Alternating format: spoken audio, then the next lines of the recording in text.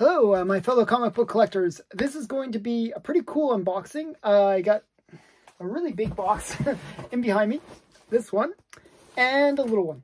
So this is MyComicShop, a bunch of books, and there's some really great books that almost helped me complete a collection that I've been working on for 40 years. So I'll get into that in a minute, but first I'll do this little one.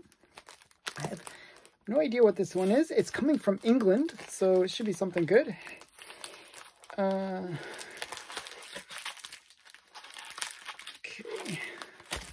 So, yeah, this should be a pretty good unboxing, actually. There's some really good Golden Age stuff in the other box. Okay, so this one, a bit of a challenge to open. It's got lots of tape on it. So I tried to actually prepare it a little bit so that it wouldn't be such a big, oh wow, okay, this is actually as major as the books that are in there. Okay, so this one's a really major book, and so we start off with just a big mega key. This is one that's a little bit under the radar for most people. People don't realize the significance of this book, but it is definitely a major grail. And it's sort of like a Copper Age grail. So in my mind, the big Copper Age books would be Teenage Mutant Ninja Turtles, Primer 2, Albedo, The Crow. Those are kind of like the pinnacle, like those big characters that were kind of out of that Bronze or Copper Age, I should say, Copper Age. But there was another character, a female character, that was another big kind of character that kind of defined that era. And that character was Tank Girl. And this is where she made her first appearance. This is a Deadline magazine, #1. And it's the first appearance and first cover appearance of Tank Girl. Now, there is talk that they're going to, like, they already made a feature film with Tank Girl. It didn't do that well. It wasn't very successful at all. But there's talk that Margot Robbie, the girl that played Harley Quinn, wants to bring back Tank Girl and do, you know, stop playing Harley Quinn and do a little bit of Tank Girl stuff. So I'm not sure if there's much behind that rumor, if that's, you know, if there's anything in the works, but we could see a Tank Girl movie in the future. And as a result, this book has always been kind of a pricey one because it is kind of a scarce book. It is really rare. You know, if you get a graded copy, you're looking at a couple $1,000s easily. And you know, so it's a rare one that I've actually been searching for a long time. I actually liked Tank Girl back in the 90s, when, you know, when her first series came out. You know, I was always trying to collect those comics, and only a few years back got her #1 issue of that, which was her first comic appearance. But this one is a major key, just a really big book. This is such a big book, so hard to find, and they didn't ship it the best in terms of the actual, like, the shipping is fine, but the fact that it's in this kind of weird little bag is a little strange. I'm gonna actually have to switch out the bagging for it, but other than that, it's quite presentable. I would say it's like a 5 or a 6.0. It would be my guess in terms of the grading. So not too bad. Okay, so that's the first one. That was actually pretty big. I didn't realize it was coming today. And then let's get into this MyComicShop one. Oh no, my dreaded nemesis is here. Oh my goodness. What? MyComicShop, don't do this to me. I hate these things. Oh, and they're like bigger than normal. Bigger and scarier, more nemesis than before. So I'm gonna put that right there. And I'm going to try to pull out some stuff. They always, I have to give it to MyComicShop. They always ship things really well. So you'll see there's a bunch of books and a slab. That's one slab.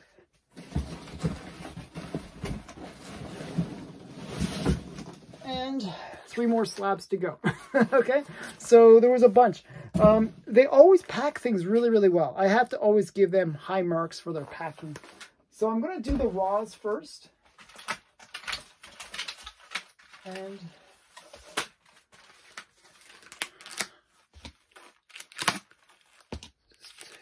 I'm just going to get this out of the plastic. So they always like individually bag and board all their comics. And MyComicShop is like probably one of the, I would say it's the best store online for buying comics, personally. And because they always do such a great job of bagging and boarding all the books. And they do, they not only do that, but they do another bag around the bag, you know, so it's doubly bagged, and then they do a pretty good job of then putting cardboard on either side. So these are kind of the things you do to kind of protect comics. So they always do such a great job. Okay, with all that being said, let's get into some of these comics. These are awesome. These are, okay, so some of them are ones that I already had.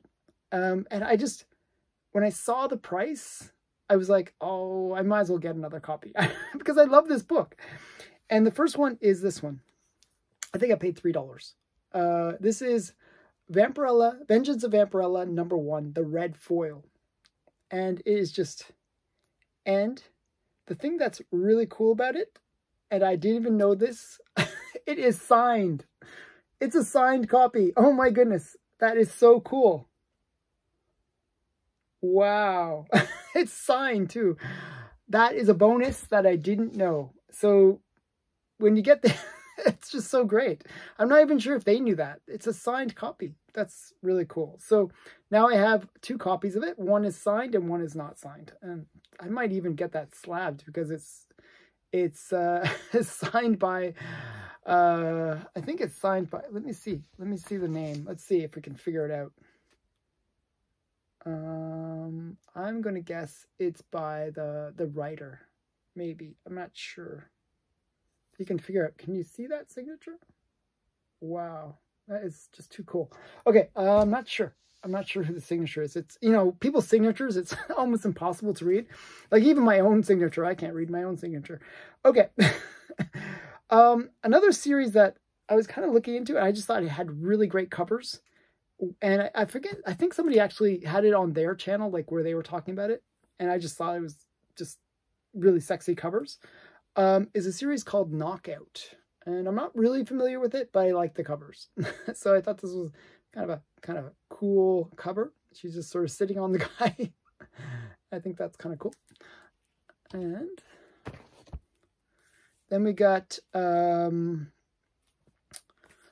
one that is really cool. So I'm collecting homage covers to Crime Suspense Stories 22. I pretty much buy any time that I see a homage cover, I get it. I go out and buy it. So somebody actually knew this about me and said, "Hey, Alan, you know, there's a homage cover that you might not have, and this is it, cult classic, and it's just an homage cover. I think it's kind of cool. Let me see if I can show it a little bit better. My fingers are in the way. So, just a really cool homage. I thought that was kind of cool.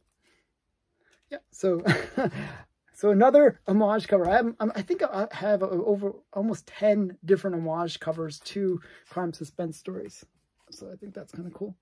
Okay, and another series. Oh, sorry, actually. So I'm going to show you some more knockouts because it's all mixed up. It's like I kind of try to organize it a little bit as I'm talking. Here's another knockout. You can see that it's really great covers. I believe, I forgot who did the covers. I want to say, no, I don't know. I was going to say Adam Hughes or somebody like that, but I'm not sure. It's really great covers, though. Whoever did the covers, I think it is Adam Hughes. Kind of has that look to it. Ah. Wait. Oh, Cheeto. Cheeto did the covers. So I've seen him do other covers and his stuff is good. Then we got, I just a really great Vampirella cover. I just saw, like, sometimes I just buy random covers that I like. This is Vampirella #1 from the 5th series. I just thought it was a great cover. And I was buying a bunch of Vampirellas. I was kind of getting nostalgic for Vampirellas. And so I picked up ones that I just didn't have. This is like Vampirella, again, a 2nd series, #1. I thought that was kind of cool. It's a wraparound cover. And I saw this on somebody else's channel. I did this video on romance covers. And somebody basically responded to my, Friday's challenge where I talked about romance covers. And I think it's either Viking, Pope Viking, or one of those guys, did this, showed this in his video. And I thought it was such a great cover. I was like, oh, I got to get that one. It's just such a great cover. It is Flash Annual 10, I believe. Yeah, Flash Annual #10. Just a really great, almost reminds me of like 40s cinema poster or something like that. Or, kind of has that 40s kind of, this very classic cover. Just very nice cover. Okay. Another weird, quirky thing that I collect, I collect so many weird things, is Super Pets. I love the quirkiness and weirdness of Super Pets. And one of the characters in Super Pets, I believe, is Wonder Woman's pet. And her pet is, it's a special creature called a Kanga. And the pet's name is Jumpa. Well, Jumpa kind of appeared in the kind of animated version, and it made its first appearance in this one, Superman Family Adventures #12. This is the first appearance of Jumpa in this animated style. I know it's kind of a weird, very weird first appearance. Not one that anyone should spec on. It's probably going to be worthless, but it's quirky and I like it. So, and another quirky thing that I just thought was a really great cover.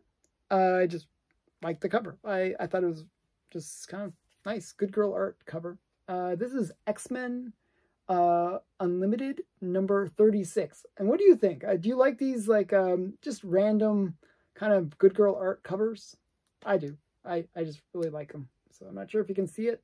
I'm trying to get it so that it doesn't have the glare, but I just really like it. I think that's Magic and her dragon and the guy in the background. So just a really cool cover. And another just cover buy, so many cover buys here, is this just Vampirella kind of in prison kind of cover. I just thought it was a really great cover. And really like that cover. Okay. Somebody told me about this one, and I thought, hey, this is a great cover. This is Comet Man #4. And if you were the one that told me to get this one, comment below. I picked it up. It was like $2. So I thought, hey, it's a great price. Can't really argue. And I think I even got 10% off on it. So it was like $1.80. It's like so affordable. It's a She-Hulk in a towel on the cover. So kind of a sexy She-Hulk cover. And then I got this one. I think this one is totally under the radar, and it is a good spec. This is one that maybe today isn't that valuable, but I can see this one being like a few $100s in the future. Easily. This is Adventure Time #1. Now, this is not the regular version. This is the Annapolis Comic-Con exclusive, which is actually rarer. So, it came out at the exact same time. So it's not like this is not the first appearance. It's the first appearance of all the Adventure Time characters. And it is also something that I think there will be a nostalgia for many years from now. That's what ends up happening. The people that watched Adventure Time when it came out, you know, when they get old enough where they were like, hey, I'd love to see, you know, I'd love to own, you know, a bit of my childhood. Well, this comic, I think, will be that, because it was such a popular series. And I think, you know, I remember watching it with my kids when they were younger. So Adventure Time, I think, has some potential to it. Long-term spec. Okay, I'm trying to get to the, you know, where it's just the one series, because there's this one run of comics. I'm just trying to get it so that they're just by themselves. Okay, then we get, and this is just, again, another cover by, it's by J. Scott Campbell. And just a great cover.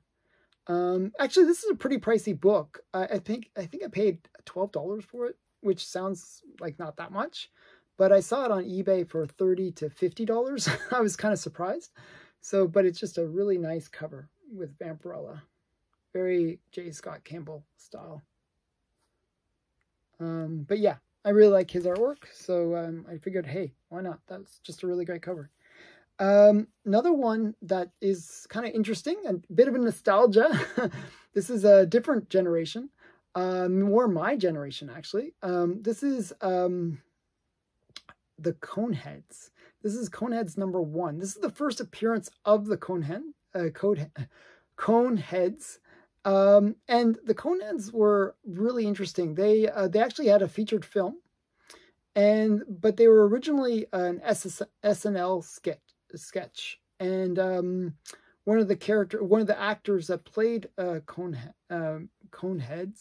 was Dan Aykroyd. So kind of cool. Yeah, just a really great little bit of my childhood nostalgia. So and it was cheap. It was like $5 to $8, I believe. So yeah, something like that. Okay, now we're getting into the last of the Raw comics, and it's just a bunch. They're all from the same series, and I think I was trying to organize them as I was talking, and I failed. I almost had it. Okay, so now they're organized. But it's just it's a series just called Trekker. I believe this was William Shatner or somebody like that. But it's Ron Rendell. You know, I think it was one of these famous actors. I think they were trying to bring this series to the screen. I'm not sure.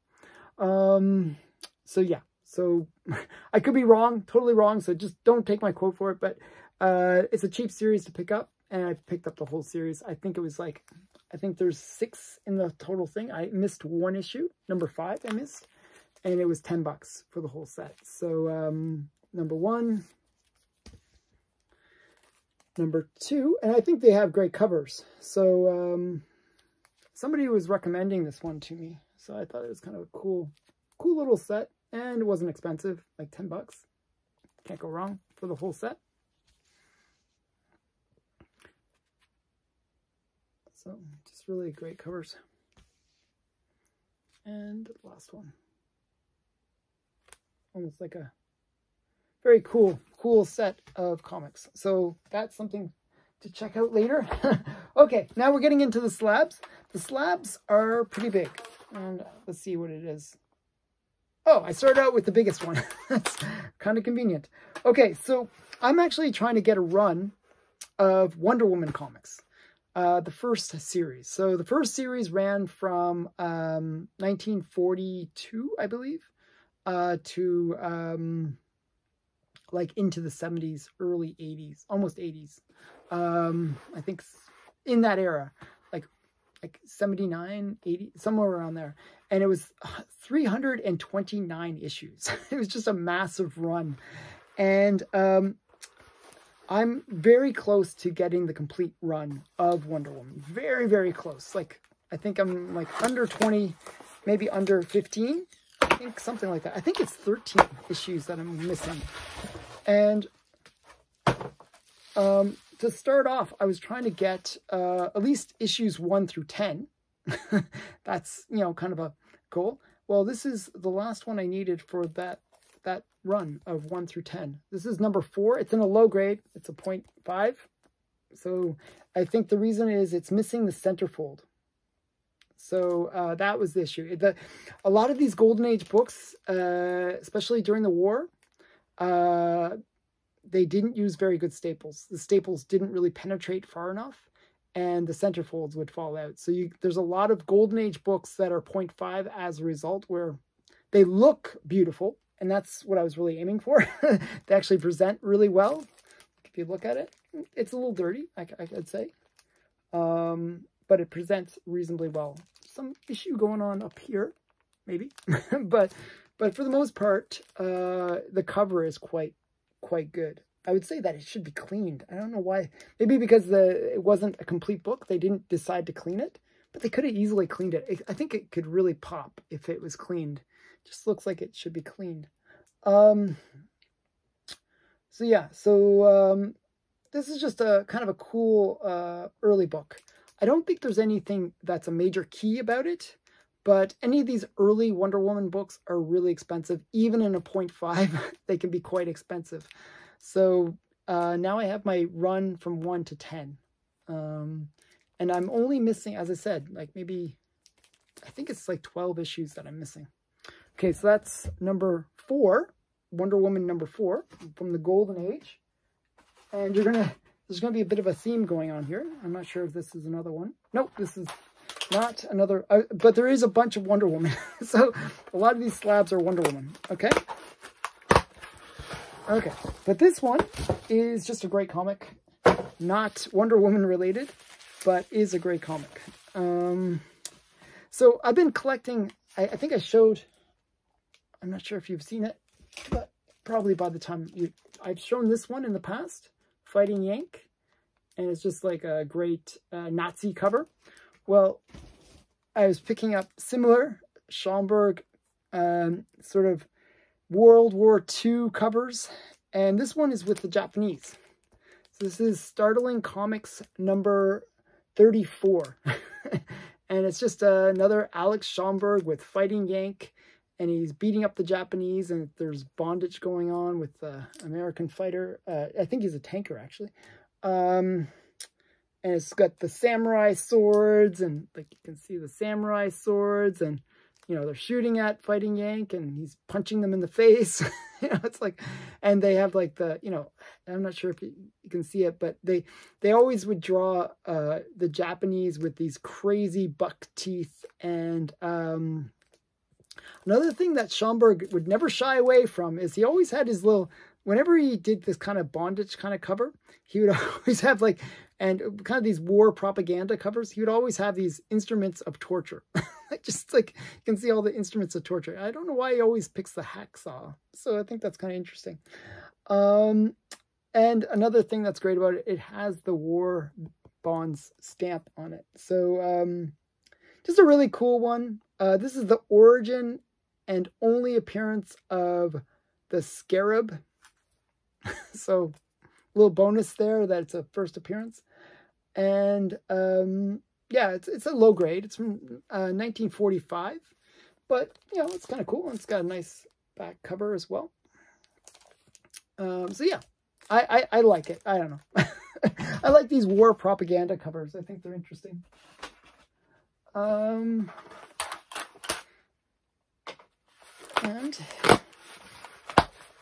then we get into another Wonder Woman. So the last two are going to be both Wonder Woman. And this one, like, is a higher grade. Like, I don't always buy low grade. I'm not always cheap. Sometimes I get the higher grade to get that nice presenting copy. And this one is beautiful. Like, it is pretty stunning, actually.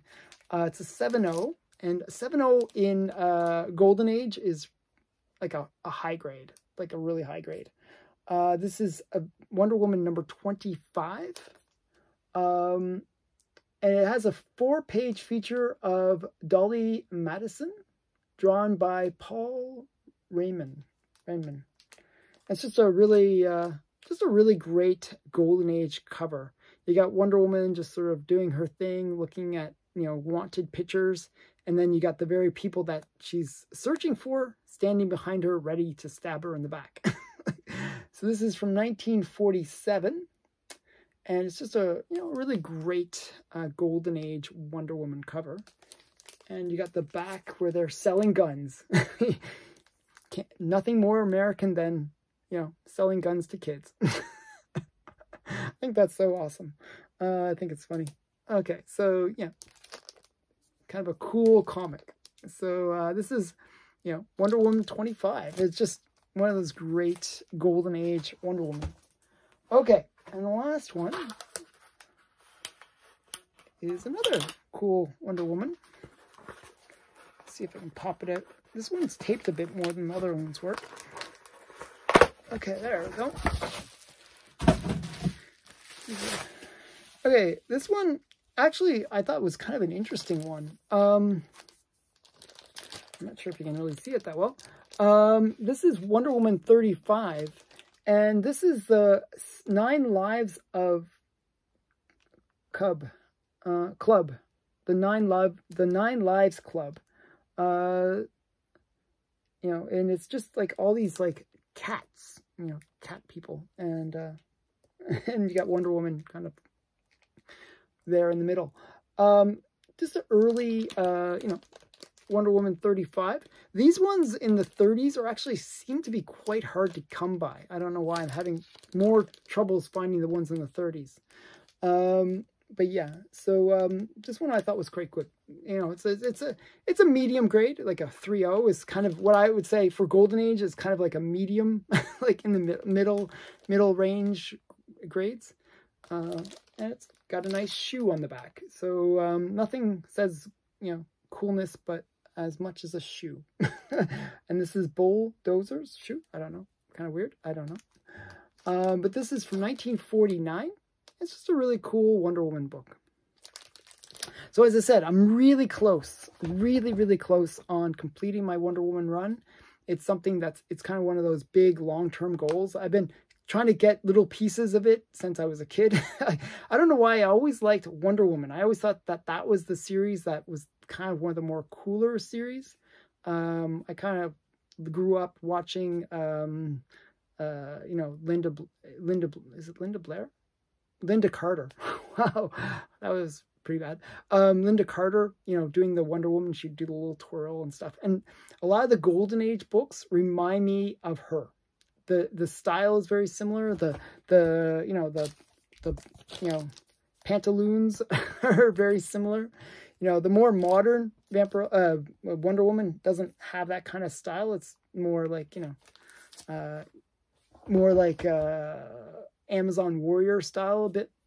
So I kind of like the Golden Age look to Wonder Woman because it reminds me of Linda Carter from when I was a kid and watching Wonder Woman on TV. So yeah, so that has been the unboxing. I hope you enjoyed. Some pretty big keys in this and pretty big books.